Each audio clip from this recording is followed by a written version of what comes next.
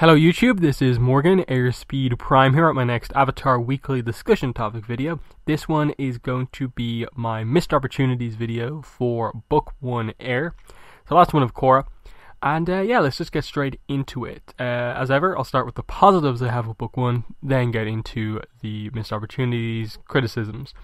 So what I really like about Book 1 is that I do feel it is an overall really good exploration of the characters, introducing them to us for the first time. Having the team form together, I think the kind of initial kind of pro-bending arc and how we kind of come in and out of that as we get the first interactions with Amon works really well, and then the second half of the season obviously is much more serious, setting up the big things happening. I think in general that works. One of the other main things I like about Book 1 is the general atmosphere of the book. I think it has that as a huge positive over, I think, all of the other books of Korra. Just this feeling of mystery, that you don't know exactly what's going on. You are wondering for most of the book kind of like who or what Amon actually is. What are his powers? How is this working? And you get all of these kind of big moments. I think Book 1 has a lot of like, wow, did that just happen moments. The Asami turn on her father, that's a big moment. Tarlok, obviously kind of going evil. The big moment where just Tarlok is taken out by Amon, that came out of like left field, like what? The reveal that like Tarlok and Amon are brothers, the backstory and how that reveals the kind of origins of that stuff. That all works exceptionally well, and as well as that, how that Tarlok and Amon are brothers story ties in to Aang's kind of conflict with Yakone, and how that kind of creates an aspect of Amon as a character, how it kind of created that family's kind of quest for revenge, the curse of that family and wanted to get revenge. It all works exceptionally well because that backstory episode, Skeletons in the Closet, brings it all together so well. I like kind of Korra's character arc here in that this is just the arc where she kind of just gets to be the Avatar for the first time. I think reflecting on it now, the fact that she gets her bending back thanks to Aang and her first real connection to the Avatar state, Avatar spirit, works because the whole point of the arc was that she finally got that connection. And then when she gets it, her reward is that, do you know what? The Avatar state can actually help you with some things, because there is this kind of wellspring of knowledge that you have just based on the Avatar state. So she has that. And then Book 2 acts as the, what happens if that's not there to get you out of a really tough situation? Korra has to do it on her own. So I think Book 1 and 2 actually work quite well together in that sense. So I do really like that. I actually do think, like, reflecting on it, Mako and Korra's kind of getting together as a couple is actually like their relationship is fine. There's obviously some issues with how they eventually kind of got to that road and all the other relationship drama and stuff like that they had. But in general, I did like that. I think other stuff like Tenzin and Korra, the start of that kind of mentor-student relationship is well done. I think the fact that you basically have Amon as the villain and then Tarlok as the kind of ends up being a secondary villain, that works really well because you have kind of Korra at conflict with kind of so many different people that it creates a really interesting dynamic come the end of the book. And just a lot of different things like that. The way it introduced technology, and I don't feel they went overboard with it in Book 1. But in general, I will say about Book 1, I don't have too many major complaints. With Book 1, like I say my overall complaint is just that because it is only 12 episodes, it's the shortest book. Just at the end, it does struggle a little bit because of that length, that it just falls a little short. We don't quite get the explanations we perhaps need towards the end, as I'll get into. But I think Book 1 is like really, really solid in the way it's written overall. You can tell it's, very much was meant to kind of be a thing on its own, and they kind of roughly changed it around a little bit towards the end to kind of lead on to something more. But overall, I think it's very solid. So let's get into some of the criticisms. I think the main criticism, as I just said there, this is a 12-episode book, and it was initially kind of meant to be the only book of Korra that we got. So the problem I would actually have with this is that some of the stuff right towards the end of the book comes together okay. You know, the defeat of Amon, fine. Amon and Tarlok are killed. What needed more explanation was Amon's power. They needed to, at some point, have someone explain what exactly his power did to people, and why only the Avatar, using an Avatar kind of state energy bending technique, can give people their bending back. I feel you could have done this via an explanation with Katara. Maybe Katara just explains that, Korra, I've done all the analysis I can on you. I can't fix this. I know what the problem is with regards to why you're bending, you can't bend anymore, but I can't fix it. This was done by a really powerful bloodbender who basically did really intrinsic blood bending kind of within you, and basically chi blocked you from within, blocking your chi paths directly. And I can't help that because that I am not that sort of intrinsic bloodbender. They needed to have some sort of an explanation come out for that, and have it just be this moment where the two people who could have potentially healed her, Tarlok and Amon, are gone. The death of them is kind of like the last chance for Korra.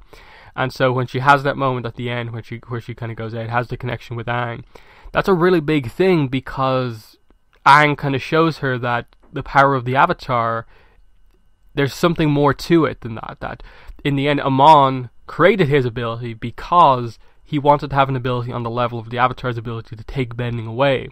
And here's the kind of an Avatar basically showing you that, look, we can actually reverse this. This is the true power of the Avatar, energy bending. We can actually reverse that process. And because you've now made this connection, you can do that. You've made this sacrifice in the battle against Amon. We can bring that back. Just needed, I think, the explanation, because as it is in the show, you're left with just okay, Amon did something to them, it must have something to do with bloodbending, but we don't get an explanation for what the technique actually does, and it was left for Mike and Brian to explain it to us afterwards, what exactly that technique actually did. Whereas I think, as I said, you had the Katara scene. I think Katara could have explained, at least in a very minor capacity, what exactly was wrong with Korra. So that's one thing. With regards to Amon, I think his backstory is really good. I wish more of the villains, they covered the backstory in the same way that they did with Amon. There are a little bits where you kind of go back and forth on well, maybe they could have done this, maybe they could have done that. The bits I would highlight would be that I would have liked to have seen how he came to develop his block bending, take away bending, blood bending technique, and what exactly, he obviously, that was part of his goal. Leaving was to find some way to kind of get revenge against bending and develop a power on the level of the Avatar's ability to take bending away. But how exactly did he go about doing that? Then, where did the mask come from? Where did the story behind why he could get the Equalist behind him come from? How did he come to lead the Equalist? How did he meet Hiroshi? They're the final little bits and pieces of Amon's kind of to fully connect his story together that we needed and that we didn't quite get.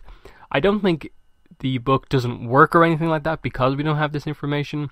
In that, I think the only one that I in any way consider somewhat important would be that I would have liked to have seen how Hiroshi and Amon came to meet each other. And with regards to that, did one have a greater influence over the other? Did Amon meet a still grieving Hiroshi after the death of his wife, and Amon planted all these seeds in his head, and that was why Hiroshi kind of became the kind of almost zealot for the Equalist movement that he did? Or was it almost the other way around, that Hiroshi's passion because of what happened to him brought Amon more into play?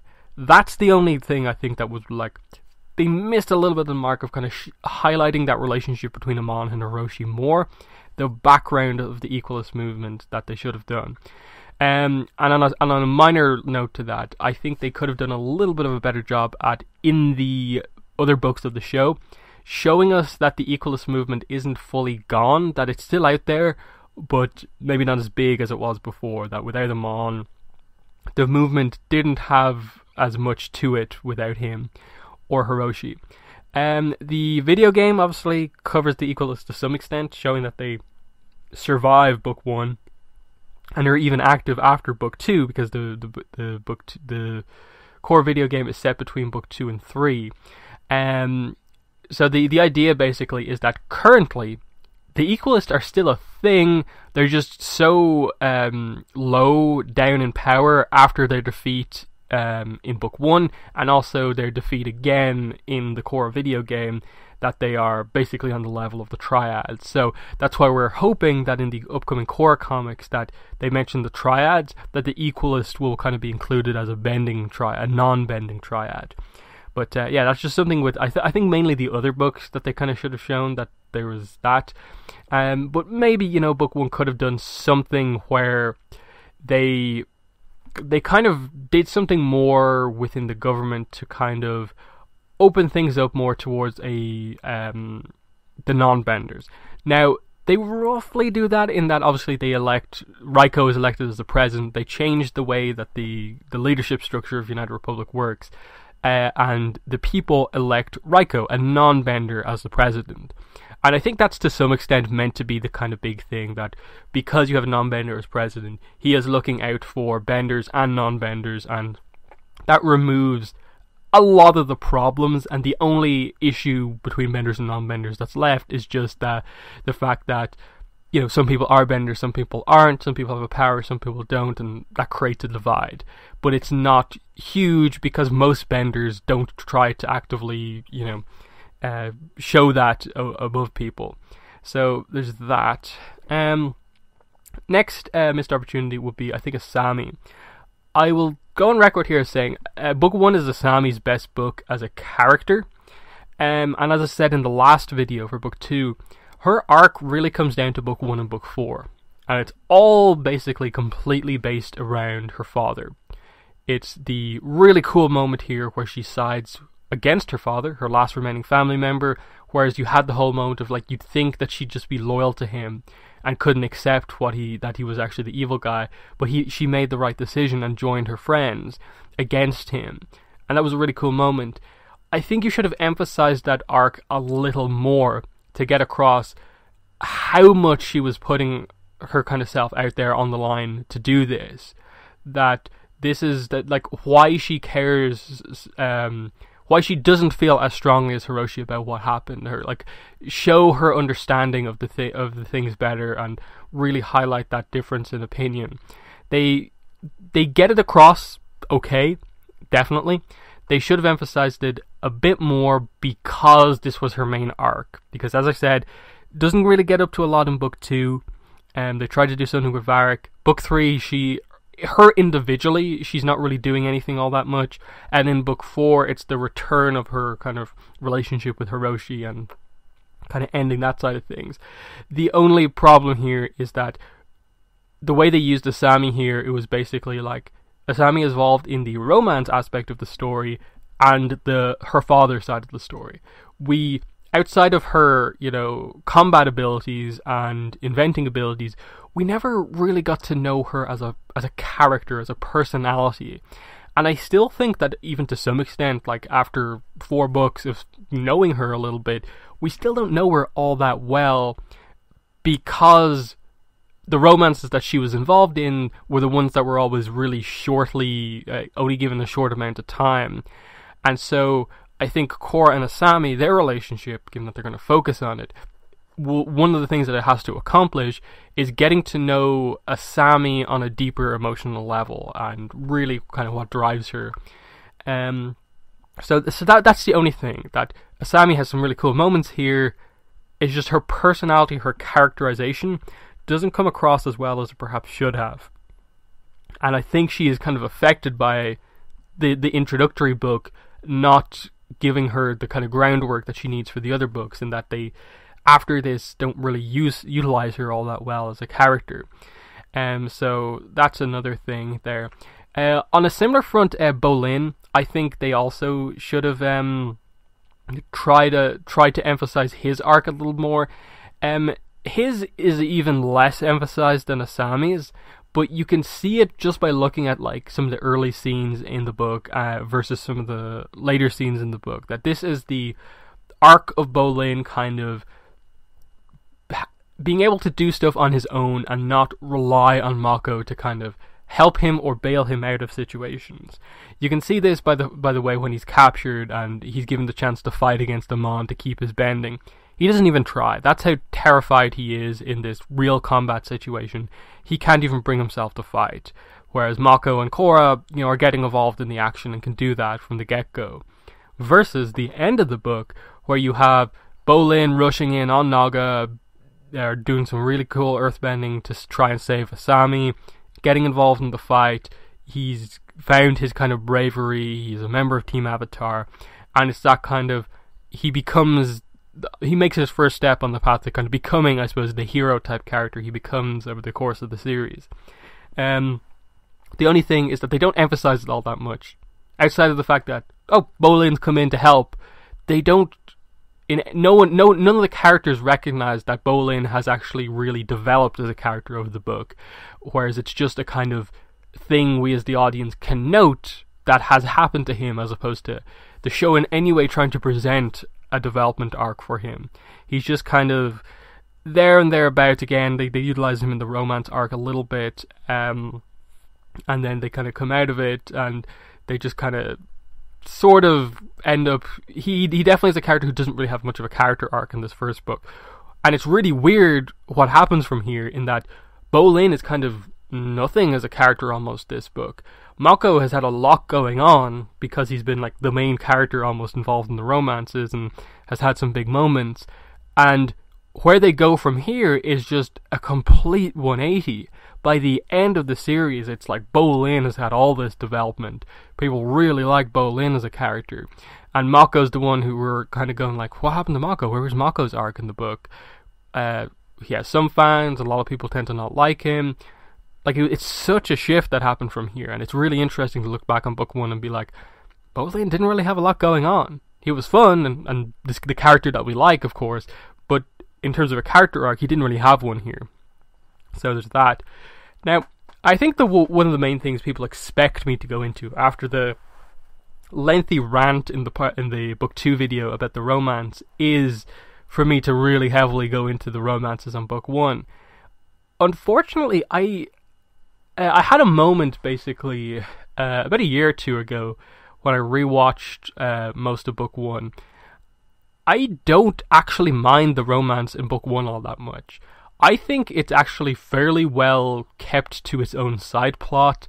It's not addressed in like a ton of episodes. It's not really brought to the forefront all that much, and ends up resolving itself relatively well without too much like suffering from most of the characters. And the reason I say that is because look at the book.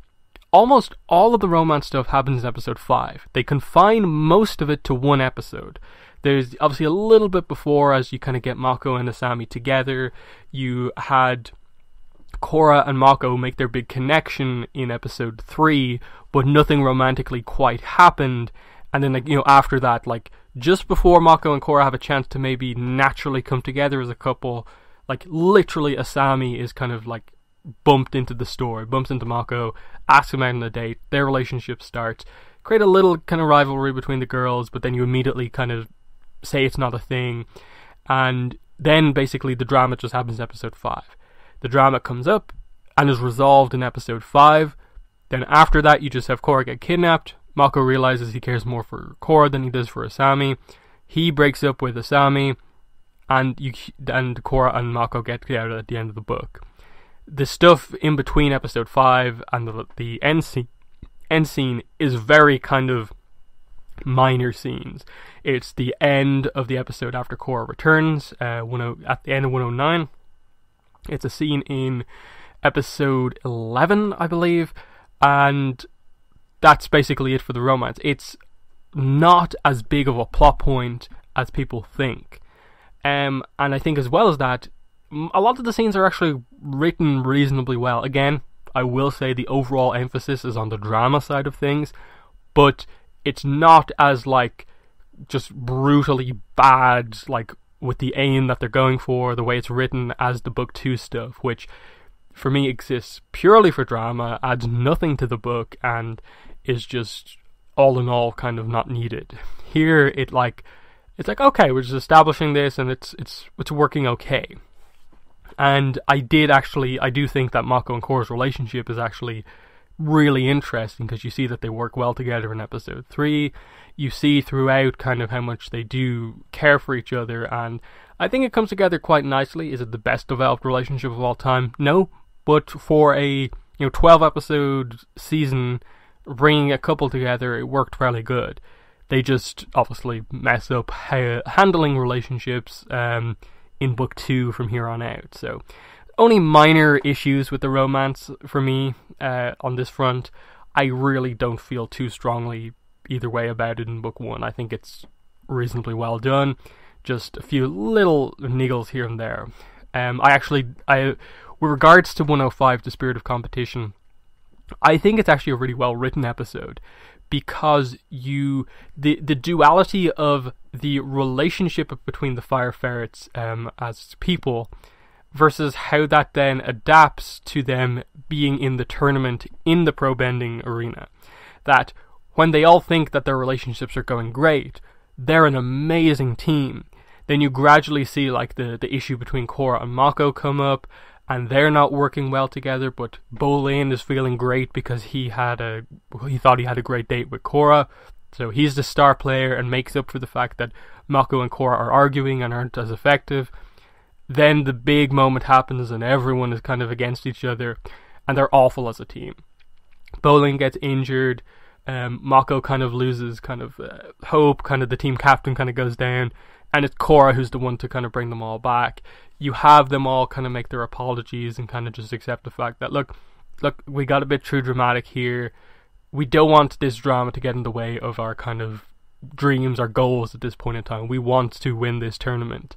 And they kind of get going again, and Korra hits the hat trick, gets them through to the final, and they kind of fix their kind of issues. You have Korra like apologize for maybe leading Bolin on a little bit on their date, but like kind of showing that like she really likes being around him because he's so fun.